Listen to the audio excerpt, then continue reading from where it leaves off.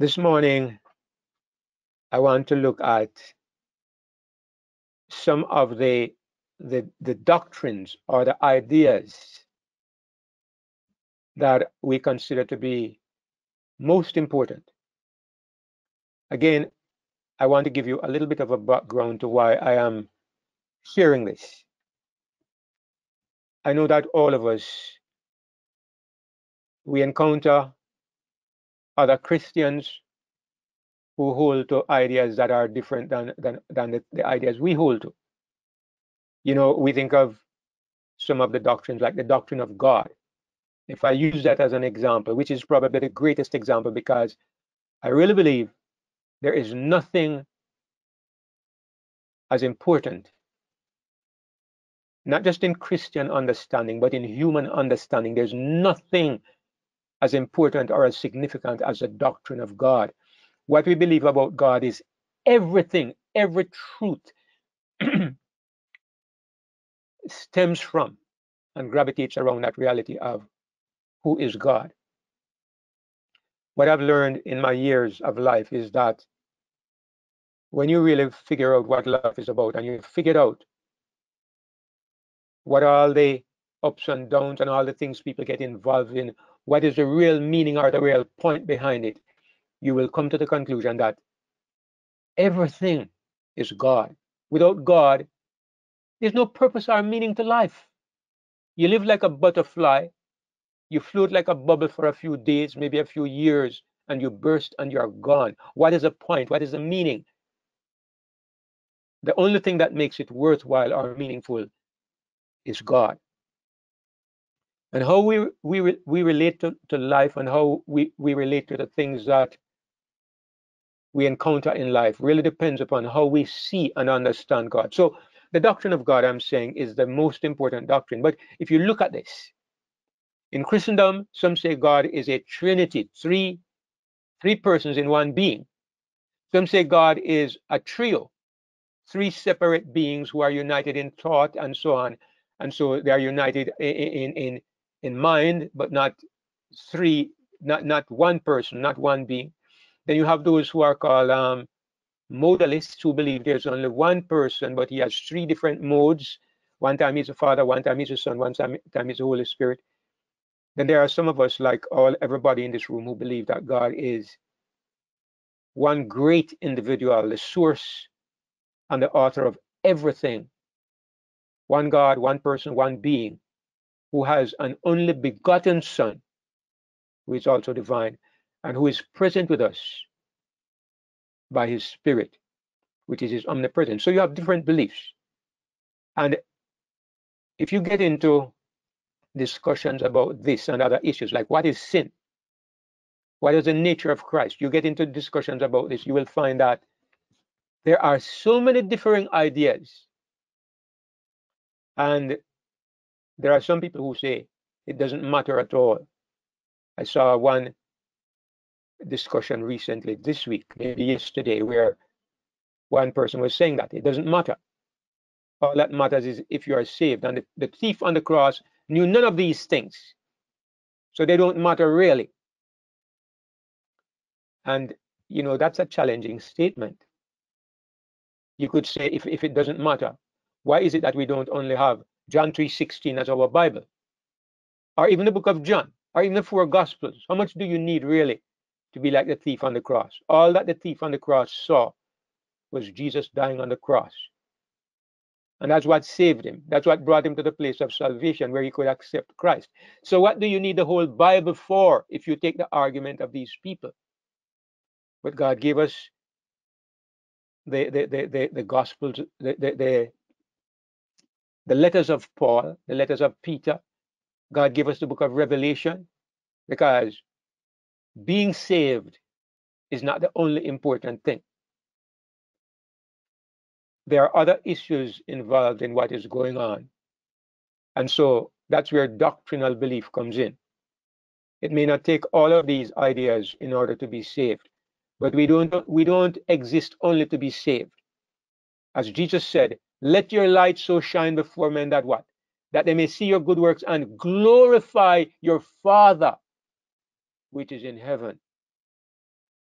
we have been saved. But having been saved, we have the privilege of glorifying our Father and of saving other people.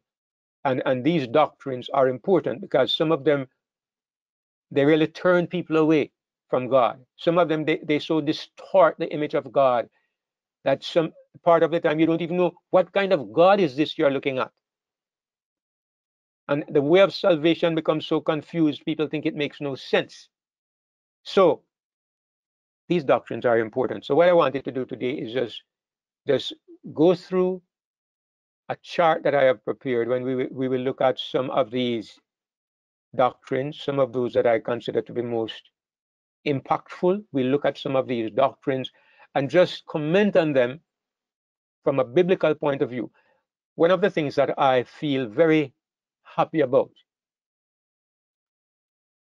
I am a little past happy. I am overjoyed. I'm ecstatic about it. One of the things that I'm ecstatic about is that our Father has been helping me, helping us to see how these teachings connect to one another. I'll tell you what the thing about false doctrine. They don't make logical sense. Like, for example, take the doctrine of eternal burning hell, which the great majority of the Christian world believes. Eternal burning hell.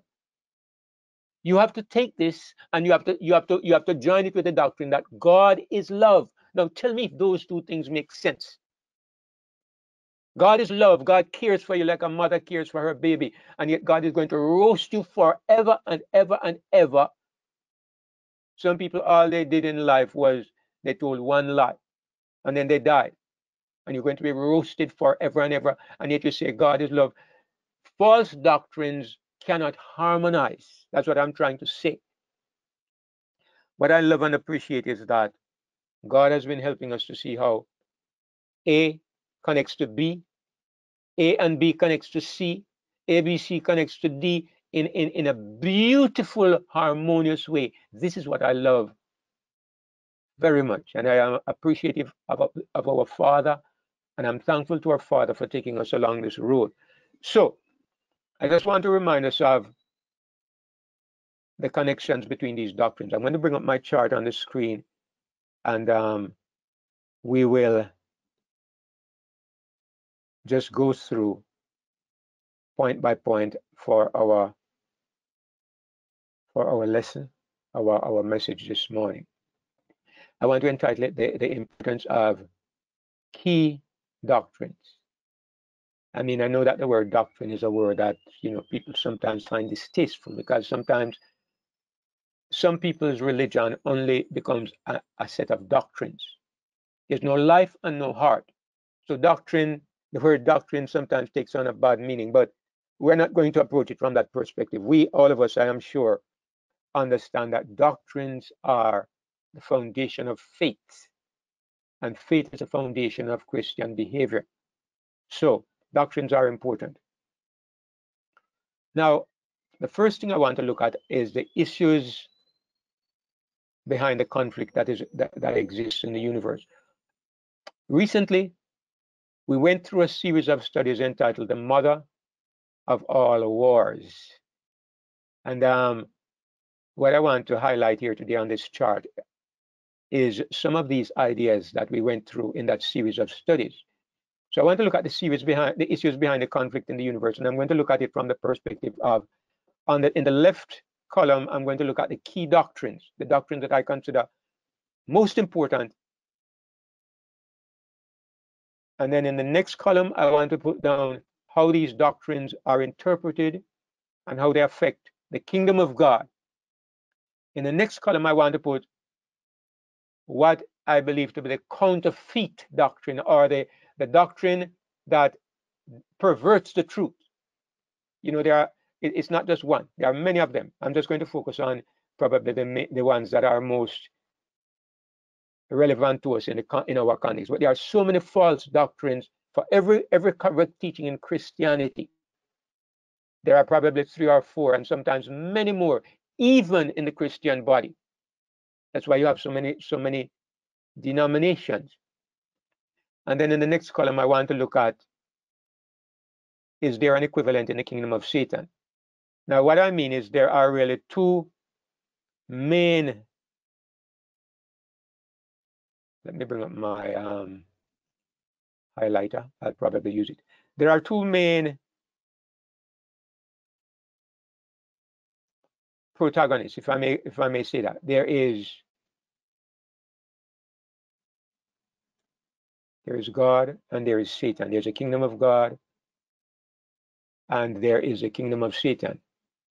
These are the two things that dominate everything that is happening. But right in the middle, there is this counterfeit, what I refer to as the counterfeit, because it is part way. It's kind of like part way between God's kingdom and Satan's kingdom. Really, every lie is of Satan. But why do I say it's part way? It's because the people in the middle here, they profess to be teaching God's truth. And to be honest, I'm not going to say they are not Christians. I believe many of them may be sincere Christians, but they are deceived. And because they are deceived, in actual fact, their work is really helping the kingdom of Satan. All right? They're helping the kingdom of Satan, even though they are claiming to be Christians. So everything that I believe to be correct, I'm going to put in God's kingdom in the second column. And then we look at how the third column and the fourth column relate to these key truths. All right. Now, because we are doing it this way this morning, I'm going to also permit any questions relating to what we are looking at. I'm going to ask you not to bring in questions that are kind of like off topic. But if there's something that we look at that you don't understand, it's important to me that we all understand.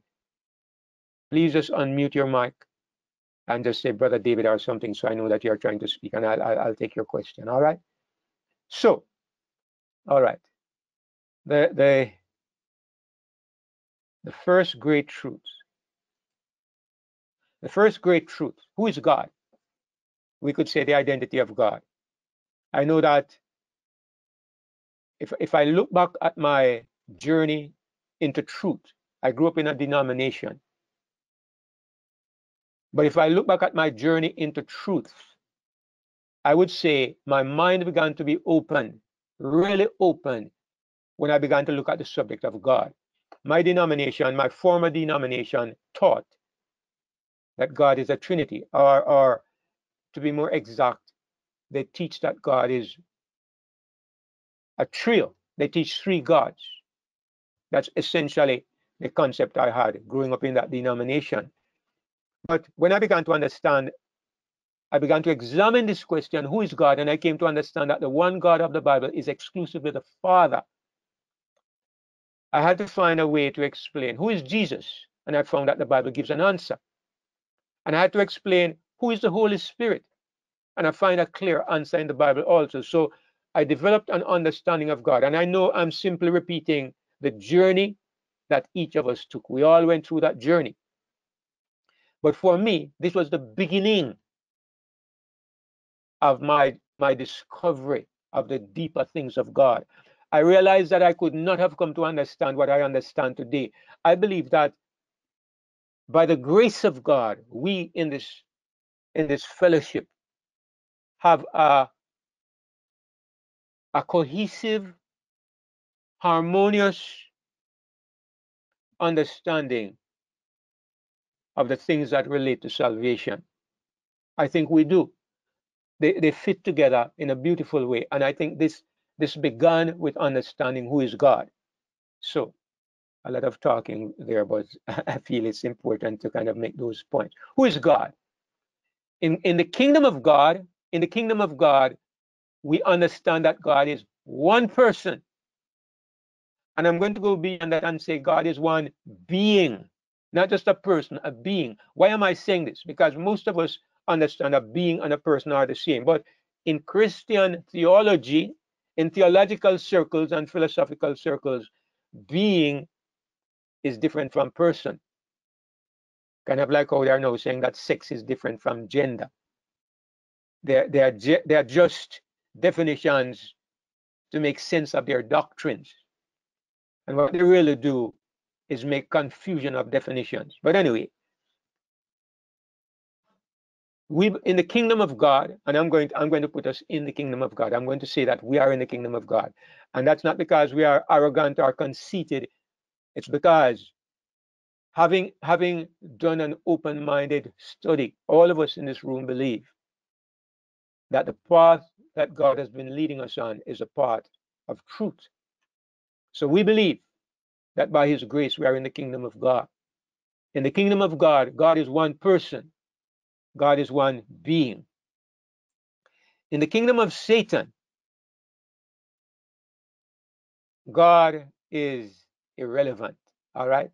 Now, when I say the kingdom of Satan, I mean not the religious world, the non-religious world, because I believe Satan's, remember what we said at the beginning, Satan in the beginning, his attack against God was to get God out of the lives of the people in the universe. Satan wanted God out.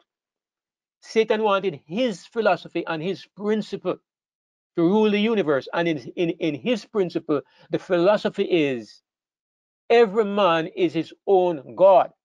That's Satan's philosophy. Having tried for many years to identify the heart of Satan's policy. At one time we said Satan's policy is hatred. At one time we said Satan's policy is that you worship Satan, you worship false gods, you go into spiritualism. But ultimately, when you look at the whole thing and you try to come to the heart of the problem, you find that Satan's key ingredient is every man becomes his own God. Eliminate the God of the universe and become your own God. That is why if Satan were to die tomorrow, the universe would still be full of sin. Why? Because Satan's principle remains, which is that you be your own God. So in the kingdom of Satan, God is irrelevant. In the kingdom of Satan, nobody cares about God. Nobody wants to know God or know about God. Everybody is just concerned about himself. I think most of us know that this is the philosophy of today's world. Love yourself, believe in yourself. It's self-help, self-glorification, the selfie. Everything is about self, and it becomes more. It's about choosing your own identity, choosing your own course, and it's about nobody tells me what is right and wrong. I am my own God. This is the great philosophy that is taking over the planet. So this is how it is in the kingdom of Satan. We believe in one God. Our hearts and our minds are fixated on that great mark. But in the kingdom of Satan, it's the exact opposite. What about the counterfeit? The counterfeit kingdom says God is three in one, or one in three, or three gods, some version of it. And the first thing you can know, even from this basic level where we are, first thing you can know is that right now your attention is divided. Your attention is divided. And that's exactly how it is in the counterfeit world. Because the philosophy prevails that God is the judge and Jesus is the merciful one. Even subliminally, people have this problem. You have people confused about whether they should pray to the Holy Spirit. The attention is divided because they don't know who God is. You don't have a central focus, you have a divided focus. That's the first element of danger that arises from the counterfeit. But let's go on and see how this develops. So in God's kingdom, God is known. God can be known. How can God be known? Because God is a single person. We know who is God. And because we know who is God, we can focus our attention on that God and we can come to know God. You know, Jesus said that eternal life is that they might know thee, John 17 and verse 3. This is life eternal, that they might know thee, the only true God, and Jesus Christ, whom thou hast sent. So God can be known in the kingdom of God. In the kingdom of Satan, not only is God not appreciated, not wanted, but God is unknown. The people who live in that world where self is God, they have no desire to know God, and they have no intention of knowing God, and they have no possibility of knowing God, because you cannot know God. First of all, you have to believe that there is a God in order to get to know this God, and believing, you have to have a desire to know this God. You know, in the verse eludes me, but somewhere in Jeremiah, God says, "And you shall seek me and find me when you shall search for me with all your heart." And he wasn't really speaking necessarily of coming to know God as a in the same sense that we're talking about. But the principle is true. Nobody can really come to know God unless the person's heart is towards God. As Jesus says, those who hunger and thirst after righteousness shall be filled. So in the kingdom of Satan, God is not known. Impossible. What about in the counterfeit kingdom? God is a mystery. God is a mystery. How many times have you heard this statement from those who are Trinitarians or who believe in the three-in-one God? God is a mystery. How can you know a mystery? The very word mystery means something that is not known. By definition, the Trinity God in the counterfeit kingdom, by definition, the God of that kingdom is unknowable, because they themselves openly and frequently admit that the God they serve is a mystery. A part of their philosophy and their doctrine is that the God they worship is an unknowable God. That's why they declare him to be a mystery. Maybe I am biased. Maybe I'm biased towards my own belief. Maybe, I suppose nobody is completely neutral. There's a reason why we believe what we believe. So of course, those reasons make us biased. But I admit I do try to put myself in the position of the people who believe otherwise. And I don't see how you can state that God is a mystery and in the same breath claim that you know God. Both things are incompatible. They are contradictory. You can't know God and then say God is a mystery. God has revealed himself in his word. And because of this, we can know God. That's what the word of God is for, that we might know him. The mystery comes about because of the misconception that God is three in one. When you fail to accept the truth that God says about himself, that there is one God, the Father, when you fail to accept this and you say there are three gods, Father, Son, and Holy Spirit, now you have made God into a mysterious being, a three-headed, three-person, three concept entity. Put him in a place that your mind is unable to comprehend. And the psychological response of most people is to back away from the task of knowing God. You get into a discussion with people who believe in the Trinity, and many of them, when you start asking the deep questions, they say that's a mystery. And when you come upon a mystery, what do? You do what I did when I used to study the book of Revelation. I came upon those statements that I would meet from Ellen White or elsewhere, that says that, you know, all the prophecies, all the time prophecies are already fulfilled. I came upon a wall and I couldn't go any further because of these limitations, and I would back away. When you come upon something that by definition is unknown, it's unknowable, what are you trying for? You back away. Like if somebody asked me, where did God come from? I stopped asking that question when I was about 8 years old. But I didn't ask it. But when I came to the conclusion and saw that it is an impossibility to get an answer to that question, I stopped asking the question, because we don't waste time on things that it's impossible to get an answer for. And so logically, if God is a mystery, logically, when it comes to knowing God, you're going to back away. Because God can be known, because God is known in the kingdom of God, God is trusted. All right, we trust our God. That means We have confidence in him. We trust him. So God is trusted. God is known. And these, because it starts with the fact that we know that God is one person. We're not confused about who God is. So we set out to know that person. And there are hundreds of roads leading to the knowledge of God. Hundreds of roads. If you go to the Bible, you can look at the statements in the Bible. You can look at the teachings of Jesus. You can look at the doctrines of how God works. And all these roads are leading to a knowledge of God. It's not difficult because you have only one person that you're focusing on. So you can know that person.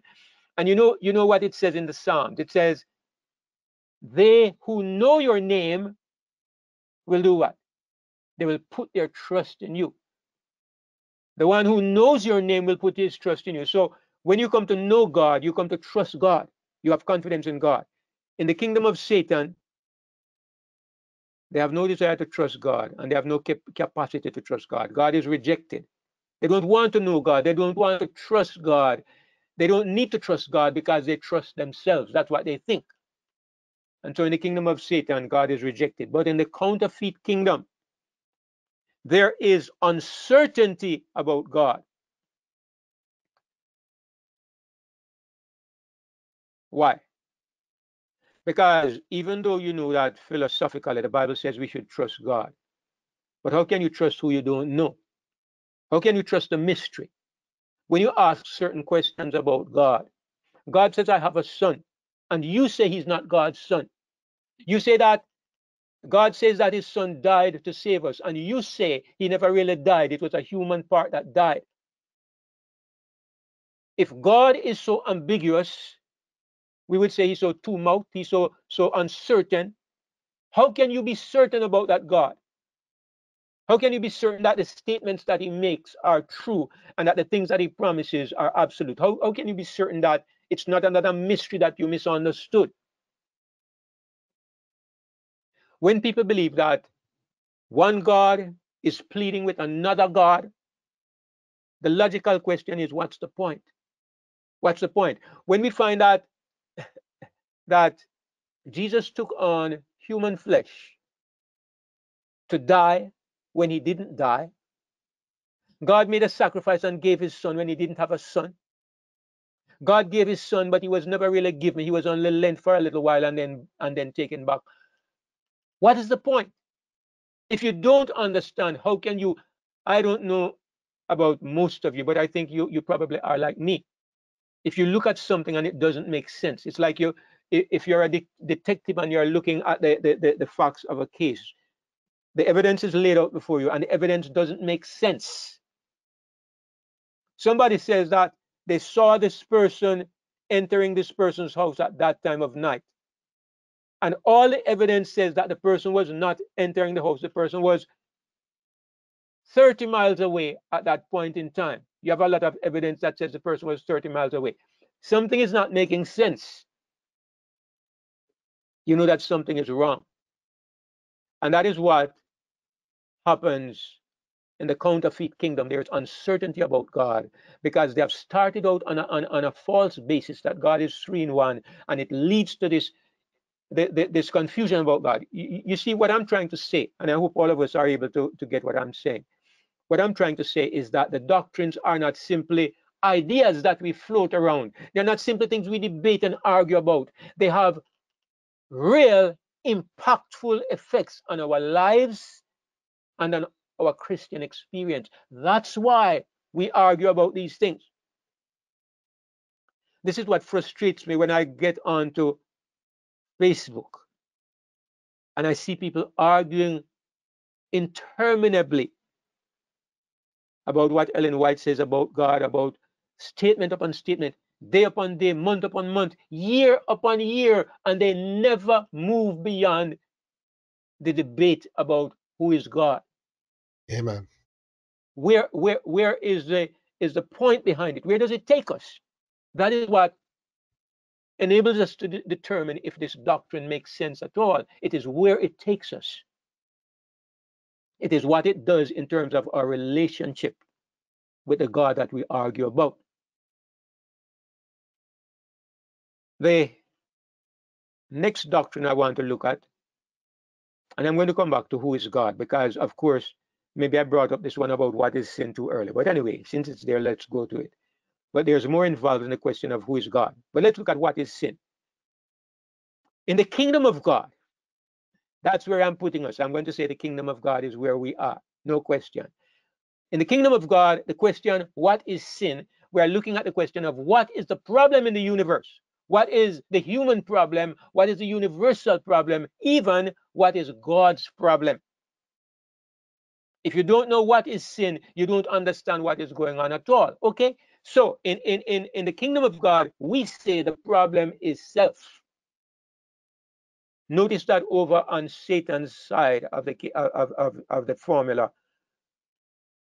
In the kingdom of Satan, God is irrelevant because self is God over there in the right column. And you know it harmonizes. If self is God over in the right column, then it stands to reason that self is a problem when you understand things properly. We know that in the beginning, Satan established the kingdom of self, a government based on self. He said that it was a problem for God to rule the universe. God to be the center is the problem. We have been through all of this in our series, so I'm not going to go through that again this morning. But self is a problem. We see the problem that needs to be fixed. It's a self-oriented life. That's the problem that needs to be fixed. In the kingdom of Satan, interestingly, God is a problem. So both things work in correspondence in the opposite way. Who is God? God is one person. In the kingdom of Satan, God is irrelevant. In the kingdom of Satan, self is what it rules. And when it comes to what is sin, it's the opposite. Self is a problem. The self-oriented life is a sin that we battle against. But in the kingdom of Satan, it is God who is the problem. And what do I mean by this? What is it that you see them fighting against today? They are fighting against the limitations that God would put upon humanity. God says, don't commit fornication. God says, don't tell lies. God says, don't tell steal. God says, live by certain principles. God puts limitations upon your life. God says you cannot indulge the carnal nature. Something needs to be fixed. You know what they say? And it is most prominent in this, what they call the woke movement today. I'm going to use the word woke because it's more than simply the gay movement. It's the transgender movement. It's the non-gender movement. It's the 100 gender movement. All of this together is where people say to God, you can't tell me what is right or what is wrong. Myself, my God, the God of self has told me that these things are wrong and you can't tell me otherwise. They see the problem as God. God is the problem. And that's why there is a growing hatred of the church. Yeah, it's some of it is due to the false teachings, but even in the kingdom of God, where you embrace the truth, there is a hatred. Because in the kingdom of Satan, nobody must say to me that my behavior is wrong. You must adjust your morality, you must adjust your philosophy to suit my feelings and my desires, because self is my God. In the kingdom, in the counterfeit kingdom, behavior is a problem. And you understand what I mean, right? What is sin? They say that sin is the things that you do, transgression of the law. Over in Satan's kingdom, they say it's not a problem. Breaking the law is not a problem. I mean, some aspects of it, the government still stands by, but they are gradually eroding it little by little, because the demands of self is the greatest element in the kingdom of self, in the kingdom of Satan. So we understand that the real problem is me. How do we solve the sin problem? I must die. I am taken out of the way by being crucified with Jesus Christ. That's the answer to the sin problem.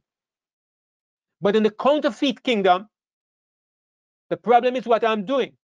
So it's not necessarily self that must die. Most of the people who are in that column of the counterfeit, they do not focus on self being taken out of the way. They focus on adjusting their behavior. Many people who live here, they don't see a problem in being hard. They don't see a problem in being critical. They don't see a problem in being merciless, but they see a problem in not going to church on Saturday. They see a problem in not paying their tithes. They see a problem in openly breaking the law, but it's not self that they see as being the issue. In most other ways, they still live by their own desires and their own principles, but only as far as the 10 rules are concerned, they try to conform because they think the problem is behavior. Who is the Holy Spirit? I should have put this, I should have put what is sin further down, I admit. I brought it in too early. But who is the Holy Spirit? This is another one of the, remember, we're looking at key doctrines. Who is God? What is sin? Who is the Holy Spirit? These are some of the things that we really get into discussions about. Who is the Holy Spirit? In the kingdom of God, we understand the Holy Spirit to be God present here, God present in all places, and I want to emphasize the word personally. I emphasize this because I'm going to show you why I need to emphasize personally. So the Holy Spirit gives us in the kingdom of God, God Himself. God Himself is with us. In the kingdom of God, we can say your body is the temple of the living God. In the kingdom of God, we can say God has said, I will dwell in them and walk in them. In the kingdom of God, we can say Jesus has said, I will not leave you comfortless. I will come to you. We can say He dwelleth with you and shall be in you. All these things are true in the kingdom of God. We are not left orphans. We have living connection with our living God and His Son in the kingdom of God. Don't tell me that this is an irrelevant doctrine. Don't tell me that it doesn't matter what you believe on this subject. In the kingdom of Satan, God is absent, of course. I mean, it's almost the same answer for everything over on that right column, right? God is not only not here personally, He's absent and He's irrelevant. Over on that right column, they blaspheme. I've seen people look up at the sky and say, if you exist, let me see a bolt of lightning now. No bolt of lightning. They are blasphemers. They don't believe in God. They don't believe in the presence of God. They have learned, they have set up a life in which, to all intents and purposes, God is absent. Even though, in a sense, we all live in God and we move in God and we have our being in God, but in terms of God's personal presence, no. It's just that the power of God continues to surround and to maintain and sustain everything. But God's personal presence in that personal way is only with His people. We know that God is with us personally. What about in the counterfeit kingdom? Well, there are so many beliefs here. I'm only going to pick on one or two, right? They believe that God is here by a third person, not God Himself, not even Jesus Himself. They believe that there's another person that we have never seen, we do not know, we cannot interact, we cannot relate to. Somebody who didn't die for us, somebody is here who is a third person. That's one concept. Another concept is that God is here by His angels. Another concept is that God is here by means of His words. By reading the words of the Bible, you begin to develop God's attitude inside of you. In a way, you begin to develop God inside of you. You develop the Spirit of God, which they believe is a mind or the thoughts of God. You begin to think like God. You begin to behave like God because you have absorbed the mind, the thoughts, and they think this is the Spirit of God. Again, this kind of thinking takes God away from you. It gives you the angels, it gives you the thoughts of God, but where is God? In this thinking, God is billions of light years away in some distant place.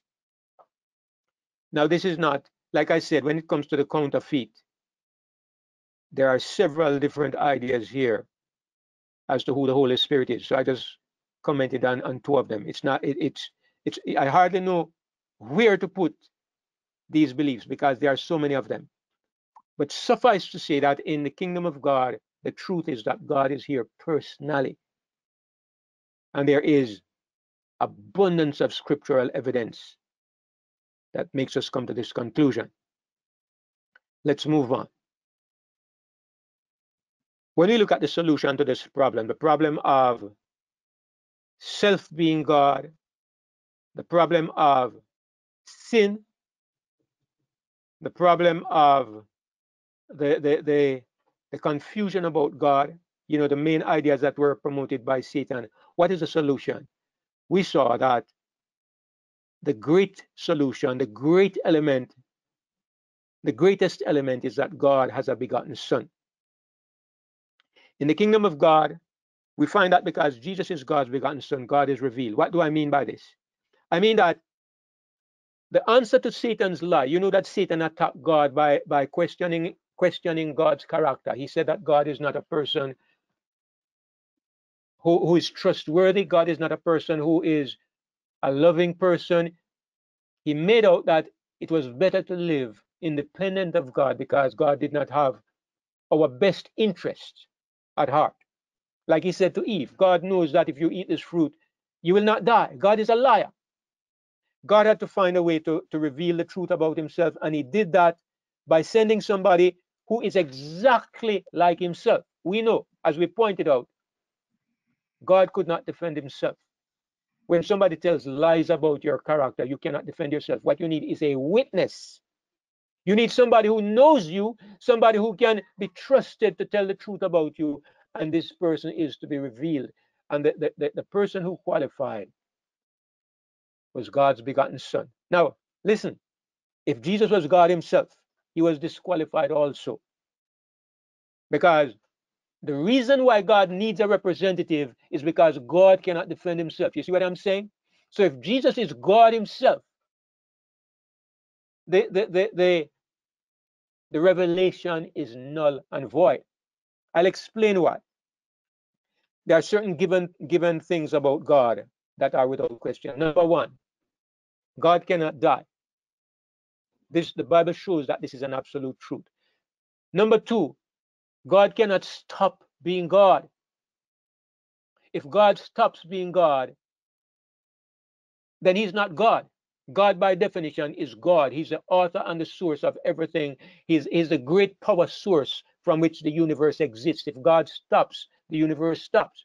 God cannot die. God cannot stop being himself. Thirdly, and because of this, God cannot reveal himself. Why? Because somebody says that God is a liar.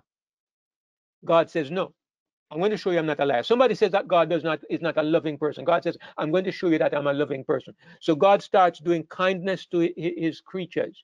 God starts providing blessings for you. God starts answering your prayers and so forth. And God says, see, I'm a good person. God was doing that all along. And Satan still produced a lie that God is not a loving person. How do you prove yourself when nobody can put you to the test? Nobody can examine and see if you are pulling a trick.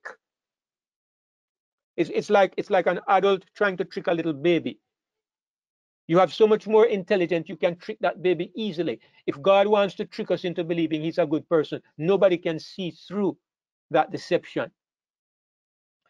What God had to do was to come down, to find a way to come down to our level and to become a human being on our level and to live a true human existence so that you could know that this is not a deception, this is a true human being, and God cannot become a human being. That's why it had to be somebody who was capable of being made a human being, somebody who was capable of becoming one of us down on our level where we could really see what God is like. Yet, it had to be somebody who could give a perfect revelation. And without going into all the details again, all of you understand why it had to be the only begotten Son of God. Jesus was born of God. Therefore, he has the nature and the character of God. That's why he could reveal God.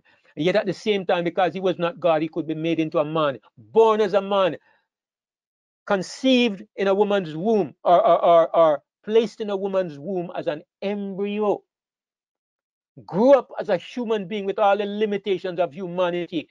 When Jesus showed patience and love and compassion, it was not God Almighty that we were looking at. It was God in human limitation that we were looking at. It was the reality of what God is like. That is what we saw. And the guarantee is that he was a man, and he was also the begotten Son of God. That's the guarantee that the revelation was real. All right. Some other time, if there's anybody who doesn't understand that, we can take the time to explore that more fully. We have done it already in the past, but just in case. Only in the kingdom of God can we see how God is revealed so perfectly. In the kingdom of Satan, there's nothing there. There's nothing there. They don't care about God being revealed. It's irrelevant. In the counterfeit kingdom,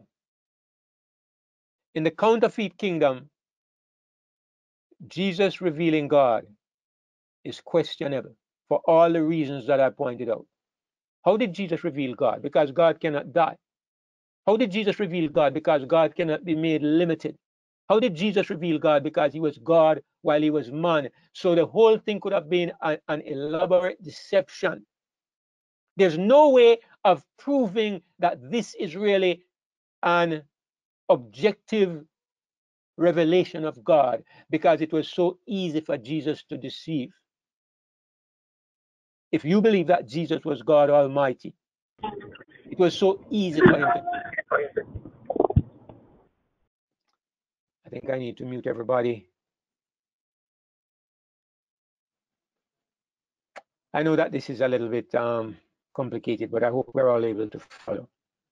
The next thing is Christ's nature. Now, if you notice in this left column, these are the doctrines that we always get into discussions about. Those of you who get on Facebook, sometimes you'll see that these are the things that always cause a big argument, because there are so many differing opinions. That's why one of the reasons why I want us to see that there is only one way that the truth can make consistent sense. That's what I'm really trying to say this morning. The nature of Christ in the kingdom of God, when you get the nature of Christ right, you see that humanity can be justified. How so? What is it that justifies us? It is the death of God's Son. We are justified by the death of God's Son, by what he did in giving his life. God cannot die. Jesus did die. If you say that that the nature of Christ was that he was divinity, he was God himself. Some of them say that God was hidden. Jesus put his divinity to one side and he never used his divinity, but he was divine just the same. Again, it's a nonsensical statement, because God cannot die. What you're saying is that Jesus partially died, and the only part that died was the Son of Mary. And how did the death of a human body save you from your sin? How did the death of a human body save you from your sin? While a half of Jesus, the divine half, was alive and well, and in some other realm, while the body suffered and died. It does not make sense.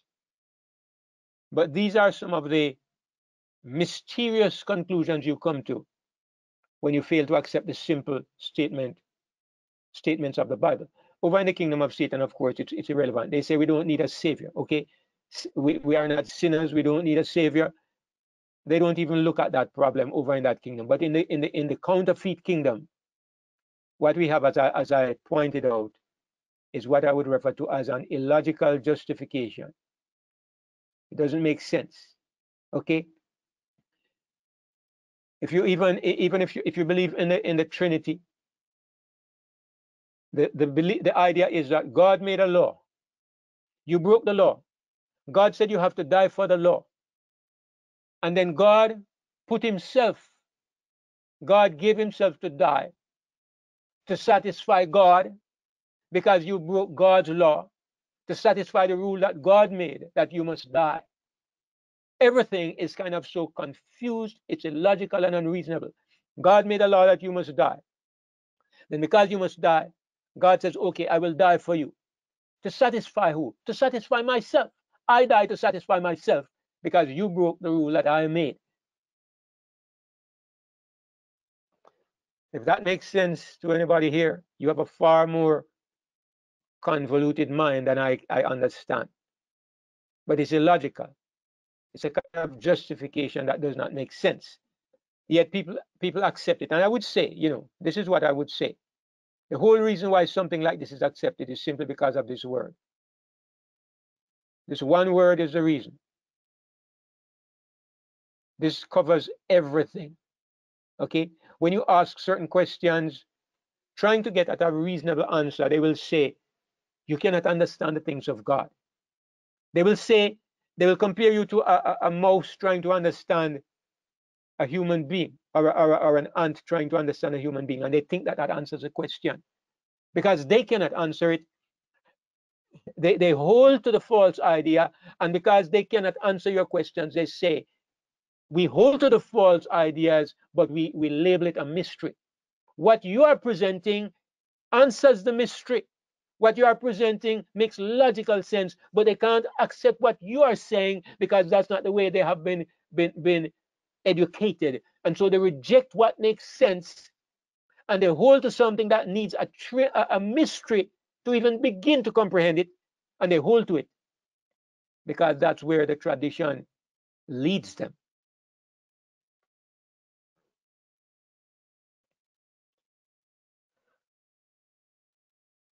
The second Adam in the kingdom of God, because Jesus is the second Adam, he is able to vindicate. I hope everybody understands what the meaning of this word vindicate means. It means he defends, he proves, he justifies God's government.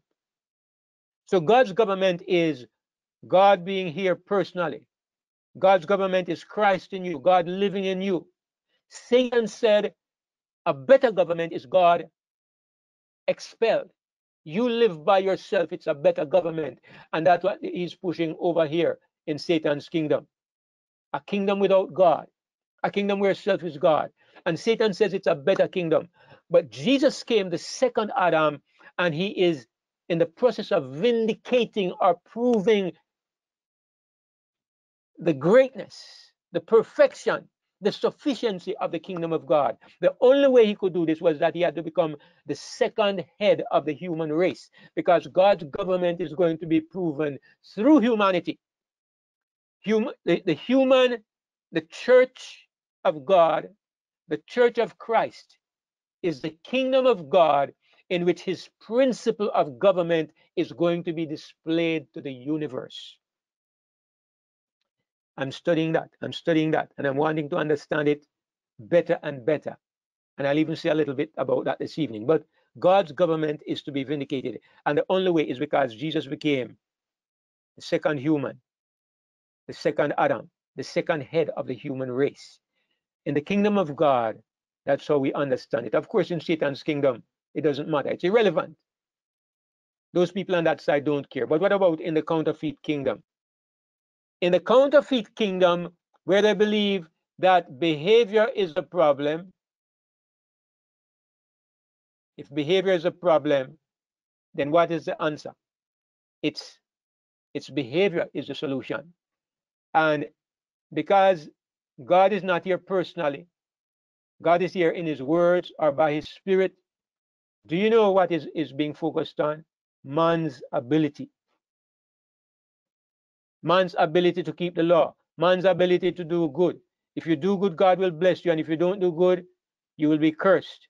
And so a great emphasis is laid on man's ability. Man can do this. Yes, they say God helps us. But listen, we believe it is God in us, doing the work of God in us because we give ourselves to Him. The problem is me. The problem is self. So we give up self. God lives through Christ, and God's kingdom is glorified. God's name is glorified. But in the kingdom of the counterfeit, it's man's ability. It's a proof that man is able to do. Jesus came to be an example to us. And so we follow that example and we can do like Jesus did. And so what is glorified is man's ability. That's where you end up in the counterfeit kingdom. And look, I am aware that I'm kind of focusing on one line of belief. I know there are many lines of belief in that counterfeit kingdom. Many. There are so many different ideas. I'm actually focusing on some that I encounter more often in my circles. The legal-minded Christians are focused on man's ability. Man is the center of this religious environment, not God. If you look at the left column, what I see as the great value of the left column is that in everything, the focus is on God, what God has done, what God does, how God is the whole answer to the problem.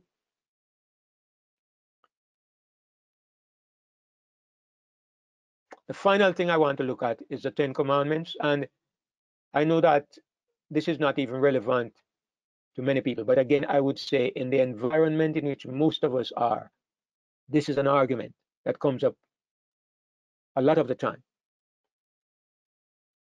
And it's a key doctrine because it helps, it makes us need to understand the place of the law. What is the place of the law in this whole scenario of how God deals with sin and what God has been trying to do? What is the place of the law?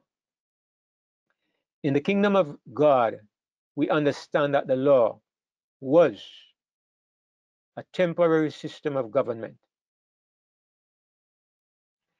Of course, in the kingdom of Satan, it's irrelevant. They don't care about the law. As a matter of fact, most of the places they have rejected the law. They have abolished it. On a personal level, on a governmental level, on a national level, the law of God, meaning the Ten Commandments, is completely irrelevant.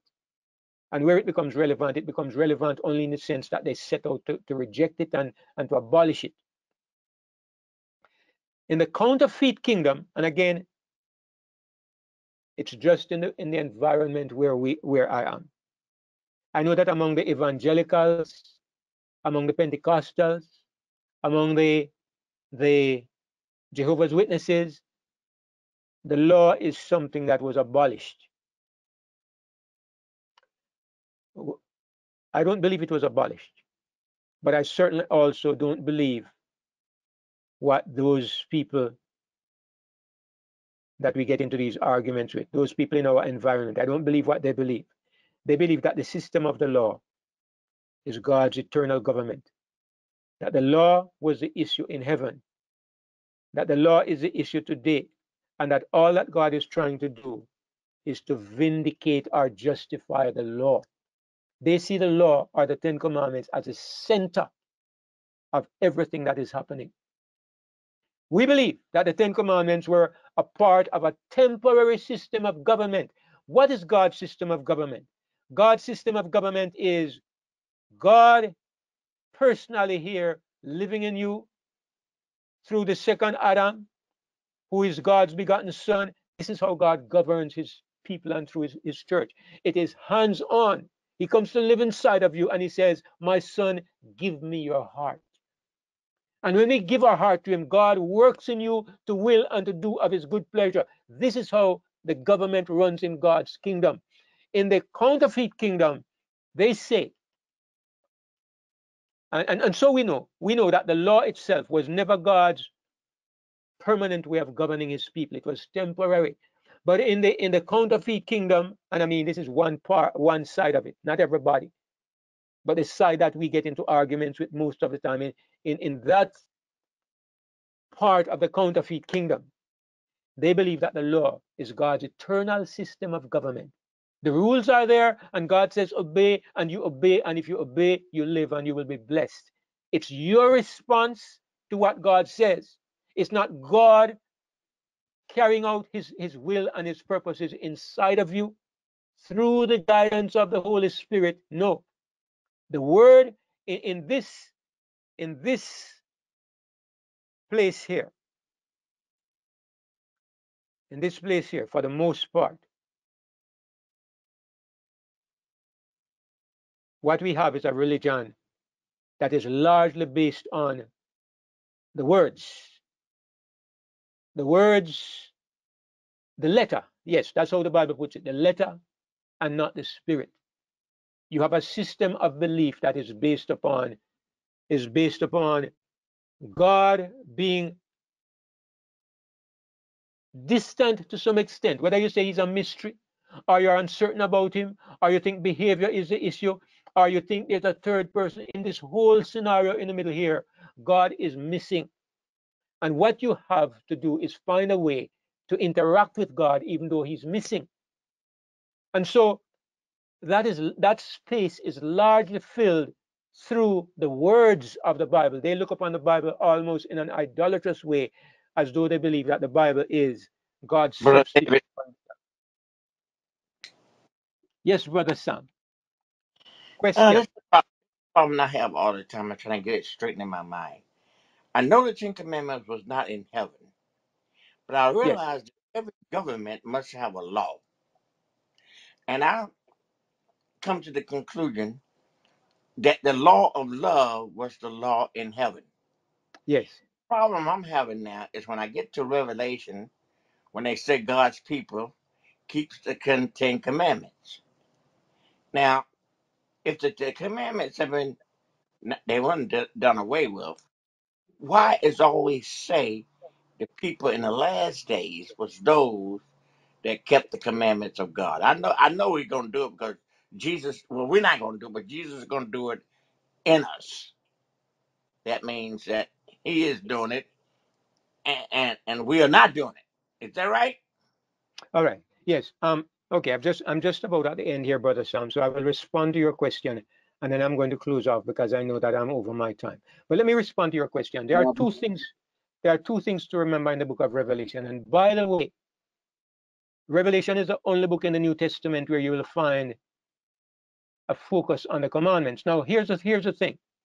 There are two things to consider. Number one, it does not say the Ten Commandments. I noticed you said the Ten Commandments, but you cannot find the Ten Commandments mentioned in those statements in Revelation. It says the commandments. That's the first thing. Okay. So I know that Adventist teaches the Ten Commandments, but the Bible does not say this. There are several places in the New Testament, and especially in the writings of John. And remember, John wrote the book of Revelation. There are many places, several places where John says, where John emphasizes that Jesus says, this is my commandment, that you love one another. So that is said in the book of John. It's said in 1 John chapter 3, this is his commandment, that we believe in the name of his son, Jesus Christ, and love one another as he gave us command. So it's an assumption that it's talking about the Ten Commandments. I don't believe it's talking about the Ten Commandments. It's talking about those who are listening to what Christ is saying and they are responding to Christ. This is what it means to keep the commandments of God in the context of the new covenant. I keep the commandments of God. So do you. But it's not by focusing on 10 commandments, it's by responding to what Christ is saying inside of you. If Christ tells you, do not eat this, will you eat it? No, you won't. You are listening to his commandments. If Christ tells you to go and have a Bible study, or God tells you, or he tells you to go and visit this person, will you do it or won't you do it? The issue is having a living relationship with the Lord where you are hearing his word and you are responding. It's a living relationship and not a relationship based on the letter. If you look at John chapter 14, Jesus says in two verses, verse 21 and verse 23, he says, He that loveth me is he that keepeth my commandments, and my Father will love him, and we will come and make our home with him. Then in the next verse he says, if a man love me, he will keep my word, and I will love him, and I will manifest myself to him. The two verses are saying the same thing, but in one verse he says, keep my commandments. In the next verse he says, keep my word. So both these verses put together show us that when he says my commandments, it means his word. If I said to you, Brother Sam, I want you to do what I command, you would not think of 10 commandments. You would listen to see what am I going to say next. The only reason we think of 10 commandments when the Bible says commandments is because of the way we have been cultured to think. We have been made to think that every place you see commandment, it means the 10 commandments. But the word commandment simply means my instructions. And Jesus made it clear that he's talking about his words. So that's what I would say to that, Brother Sam. Thank you. And I Makes had a sense. question, brother. yes, Brother brother Clayton. Andrew, go ahead. I had held up my hand in electronically because I didn't want to interrupt. Sorry, I don't have the new go-to-meeting, so I, please interrupt. very well. That's fine. So I understand that you're presenting a macro sketch in terms of the issues behind the conflict. Why don't you have the nature of the kingdom or the nature of the conflict up there as one of the major doctrines that influence everything? It's because I think in discussing the key doctrines, it would automatically come in as a subheading, even though it's at the top. But it's also partly because when I look at the discussions and the arguments people get into, that is not one of the topics. It's always there in the background, but they never identify it as one of the topics. It becomes clear that it is the macro topic when all of these come together. You see that it is the overriding thing, but you don't see it immediately. If you just start a discussion on that topic, you don't see it immediately. It's when you start looking at the individual things there you see, okay, that's the real issue. So as we discuss it, I've thought that probably that aspect of it will come out. So I was really looking at the doctrines that people really label and get into. Brother David, Yes, Brother Ray.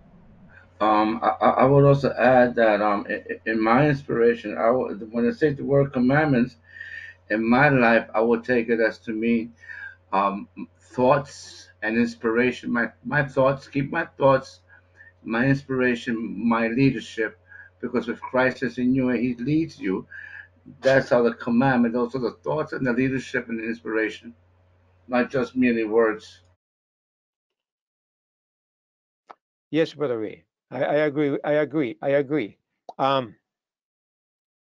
Some people, well, I would say that, I don't like to label people, but the Bible says that, well, it doesn't call them legalists. It's a modern name, but I will tell you that legalist is a good term to describe how many people view Christianity, view religion, and view the Bible. And legalism, the Bible refers to it as the letter.